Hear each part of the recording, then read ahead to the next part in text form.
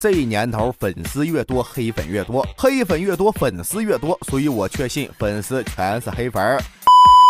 这不爆火的逆水寒手游就遇到了这种情况，一种声音开始示意，国内的游戏厂商能不能联合起来抵制逆水寒？为啥这么说？因为逆水寒对于现在的 MMO 界是举足轻重的存在，可以说正是它无与伦比的成功，促成了现在 MMO 市场的整体繁荣。但新游戏越多，玩家们心中却越来越不安。这么多新游戏跟逆水寒根本不能相提并论，这难免会让人思考，如果让厂商太安逸，他们会不会乱搞呢？因此，玩家们集体呼吁让游戏厂商联合起来制衡逆水寒，也就不难理解了。不过虽然玩家们的口号喊得响亮，但他们其实非常清楚，这只是一句口号而已。毕竟逆水寒跟传统的 MMO 相比，根本就不是同世界的新物种。你越是拿传统 MMO 跟逆水寒手游对标，你就越会产生深深的绝望。它就像那种理想的工作，一周上3天班，1天6个小时，剩余的时间留给自己做其他事情。用全网无代餐来形容逆水寒毫不为过。也正是玩家们对逆水寒的满足度高到让人不敢相信，所以玩家们才会担心它变了。这种集体呼吁其实是对逆水寒的最大褒奖。那么对于逆水寒手游，兄弟们你们是怎么看的呢？评论区聊聊吧。